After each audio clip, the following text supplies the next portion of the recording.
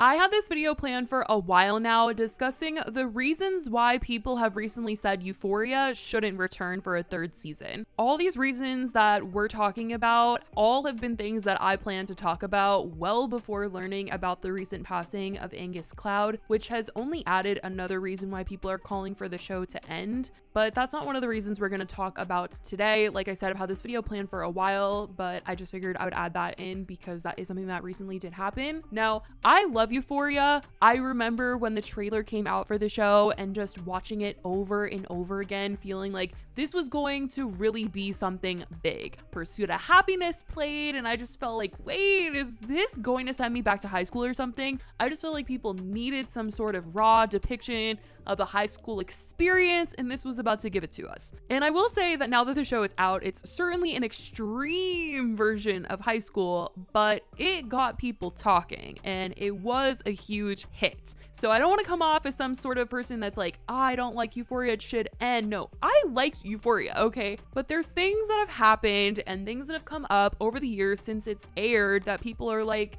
I don't really know if a third season is in the cards for them. I think that HBO will maybe still try to do it just because it has been an award-winning show for them, but a lot of the fans recently have just been losing interest in the idea of it coming back for that third season. Now, when Euphoria first aired, I remember waiting every single week for the episodes to drop summer of 2019 and falling more in love with the camera work and the soundtrack of the show. And by that Halloween, everyone was dressing up as the characters from the show. Everyone wanted to do Euphoria makeup. I mean, I remember going and looking up the makeup artist that did the makeup for the show and what products she was using and buying them for my friends, and we were all using them. It was a time. Even if you weren't watching the show, you knew of the aesthetic, because one of my friends had a birthday party. She didn't watch Euphoria, but it was Euphoria themed, and it was just because it was fun to glitter up and do the eyeshadow looks and dress like the characters of the show. The hype was huge, and Zendaya was winning awards for the show, and the anticipation for season 2 was all anyone was talking about. As each episode dropped, theories swirled online about what would happen the following week, and although the season was good, some people were starting to note that in season 2, the fan theories were almost better than what was unfolding on the actual show. People had a million theories for what was going on when Rue was in Lori's house, and yet she just managed to escape, and we didn't really see her face any consequences yet for not having the money to pay her for the contents that were in that suitcase that she got from her. People were also expressing their disappointment in Kat's character season 2, as she was feeling more like a side character, and everything that had happened with her in season 1 when she was a whole main character seemed to get undone this season. From her and Ethan breaking up to how she was acting this season, she just didn't really have like a main storyline that was fitting with everyone else. And the way that she was when she was on screen, people were like, I don't like Kat. Like, I just don't like her, when she was a fan favorite from season 1. At one point, Dumois ended up posting a tip on their story saying, Euphoria T, Barbie Ferreira, Euphoria. New season of Euphoria is going to be real dark, so much so that some actors, especially Barbie Ferreira, were not vibing with the director's vision. Barbie got into it with him on set and left one day. He then cut a lot of her lines, hence why she's not in the trailer or at the premiere. And Dumas wrote on the story, this was the Euphoria email I was referring to last week. If true, it makes sense because Kat has been done dirty this season so far. Speculation kind of started as to what happened and if this was a reason behind her not being in season 2 so much, and rumors swirled even more as to whether or not she had butted heads with Sam Levinson, the show's director and writer. And I mean, with the way that people were reacting to how she was in season 2, the rumors were not hard to believe. And after some speculation, Barbie ended up announcing on her Instagram that she was leaving the show entirely, posting to her story saying, after 4 years of getting to embody the most special, enigmatic character, Kat, I'm having to say a very teary-eyed goodbye. I hope many of you could see yourself in her like I did, and that she brought you joy to see her journey into the character she is today. I put all my care and love into her, and I hope you guys could feel it. Love you, Catherine Hernandez. A few months ago, she did end up opening up more about leaving the show on Dax Shepard's Armchair Expert podcast, where she said that she didn't actually leave set one day because of a fight, because that's what Dumas posted in that tip, but she said that she had sprained her ankle one day and that's the only time that she ever left set. But in regards to her character in season 2, she didn't feel like Sam could relate to Kat in that he writes for things that he relates to. Is that you're not on the show anymore. Yeah.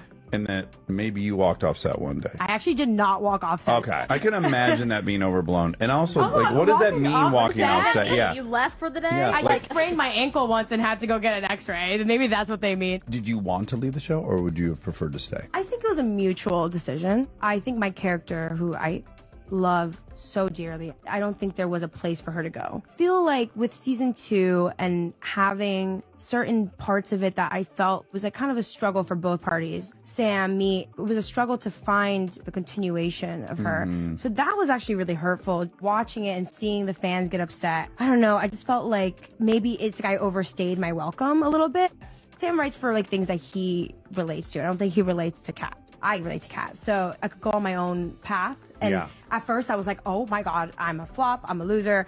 It really has been a good thing. Season 2 aired in 2022, and as time has gone on, people have been wondering when to expect a season 3. But the dates have only continued to get pushed back. And with the recent strike going on in Hollywood, the dates have been pushed back even farther to 2026. People were just like, the characters won't even look like they're in high school anymore, speculating that there will be a time jump, but people were also just feeling like where the story left off in season 2, they need to pick right back up where they left things because there was so much to unpack still. So who knows what will happen, but this news already had people feeling like they won't care a couple years from now. And aside from people feeling like waiting all of that time just wasn't gonna be for them, Sam Levinson, the show's writer and director, also found himself facing backlash on several occasions as people have started questioning his use of nudity in his shows. Following the release of his recent project, The Idol, starring Lily Rose and The Weeknd, he found himself with a lot more people against him. The show received tons of backlash for its raunchy and disturbing storylines, with most scenes feeling wildly unnecessary to the story, glorifying abuse, and strangely written storylines of locking away the intimacy coordinator at a photo shoot. And all of these things had people starting to question Sam. They were like, wait, is this guy okay? Like, what's going on? Reports claimed that the show's original director had the main focus of the show surrounding a woman who was finding herself sexually, but once Sam joined the project, it was turned into a show about a man who gets to abuse this woman, and she loves it. Almost everything being said about the storyline of the show was negative, with people criticizing Sam, saying, I watched one episode of The Idol, and I would like to ask every woman in Sam Levinson's life if they are okay, because the way this man feels about women is radiating off the screen, and holy hell, he hates us. The only thing he likes is when women suffer. Just watch The Idol and have to say Sam Levinson deserves prison time for this one. Sam Levinson really played himself. He lost a lot of the good reputation he gained with Euphoria. After The Idol, I don't see how anyone could be excited about anything with Sam Levinson attached. People then started to question his use of nudity in Euphoria, talking about how there's a lot of scenes where it feels unnecessary for there to be nudity, but there seems to be nudity anyway,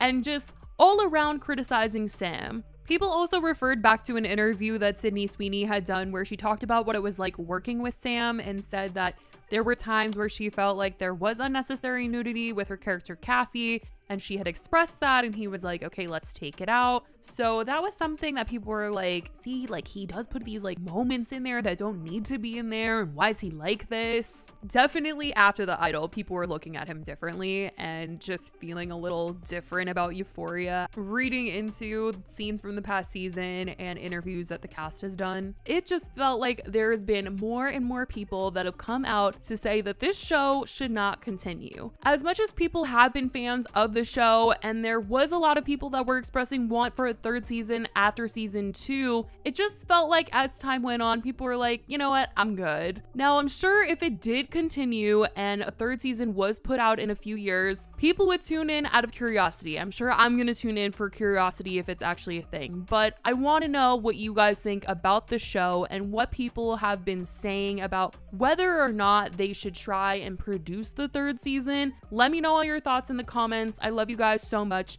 and I will talk to you in the next video. Bye, guys.